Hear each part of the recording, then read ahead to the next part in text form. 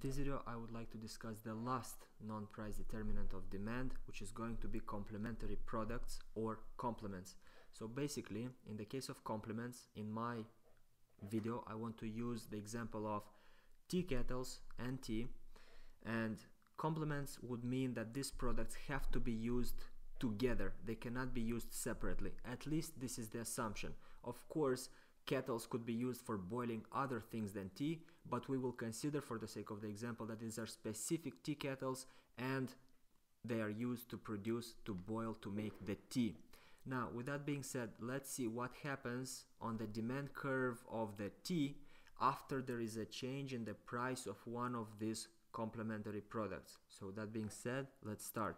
Suppose that here on the left side we have the demand curve for tea kettles, and we have an initial P1 price, okay, an initial price of P1, let me just highlight it, and a corresponding initial quantity of Q1.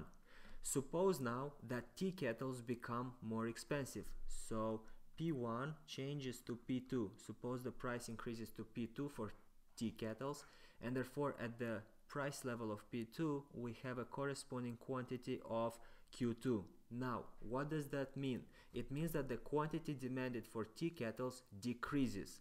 This is going to affect the demand curve for the tea, because tea is complementary to tea kettles.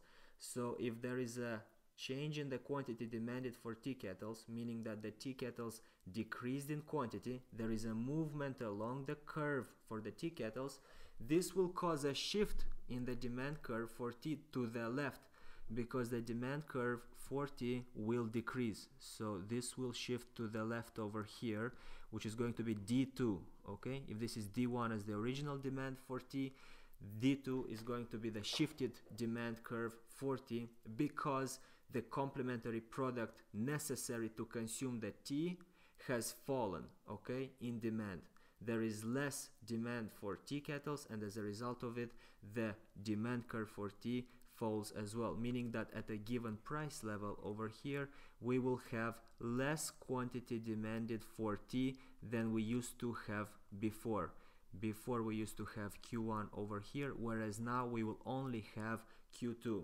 So what I want to make sure you understand from this video is that on the first demand curve of the first product, which is the tea kettles in this case, we have a movement along the curve, okay? We have a movement along the curve from one price level to another price level, whereas in the graph, on the graph for the other complementary product, which is the tea, in this case, we will have a shift of the demand curve because of the change in the quantity demanded of tea kettles. Hope this all makes sense. I appreciate you all watching. If you like the video, please make sure to subscribe, and we are done.